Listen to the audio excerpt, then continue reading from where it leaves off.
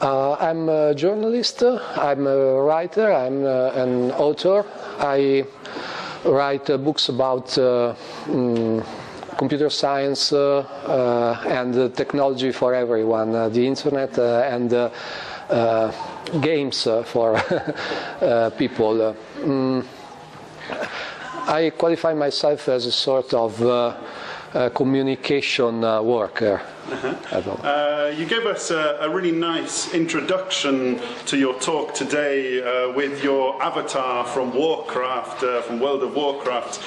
Can you tell us a little bit about ways that you can see games or the idea of games being used in education? Well, there is a whole sector of technology and education called gamification. That means introducing game techniques in learning. And that's it. As I showed in my speech, games contain many structures of learning, dynamics of learning that we can use in real life and in real learning. Many games and role-playing games especially are a learning machine in themselves.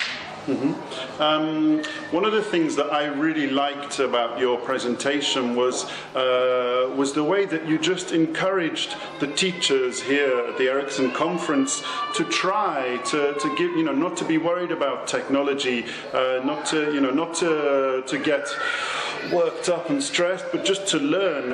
Can you explain to us some of the things that you said to the teachers today to try and inspire even more people? Well, basically I said that technology isn't intrinsically difficult. Technology is hard only when you don't give the right time to it. Technology can be learned by giving it enough time. And time is everything. You don't need to be especially smart. You just have to be a normal person, normal people, and give enough time to technology, and you will learn. So a teacher's worried, they want to try it. What advice would you give them? It's quite hard to give good advice about the local realities, local laws, and this very moment. I prefer to give a more long-term answer.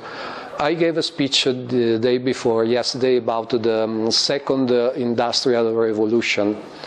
And there was a first industrial revolution that changed not only lives of people of that time.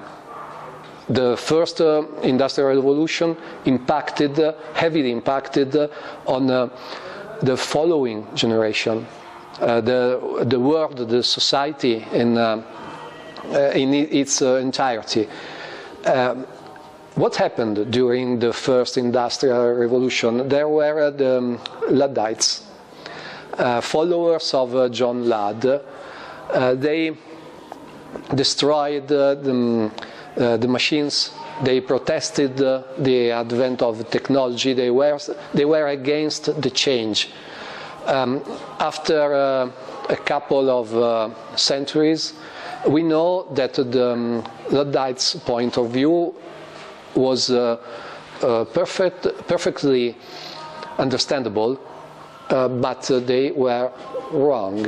I'm sorry. The future is technological, and we must learn how to cope with it, because just opposing it is futile.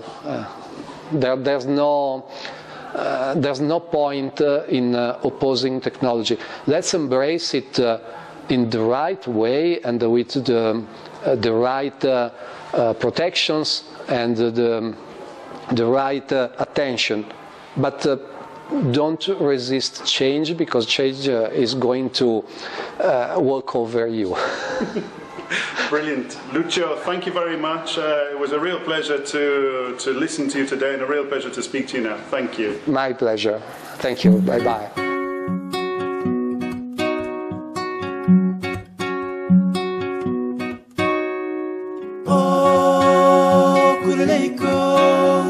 Ukulele, le vidéo, ukulele, du dido.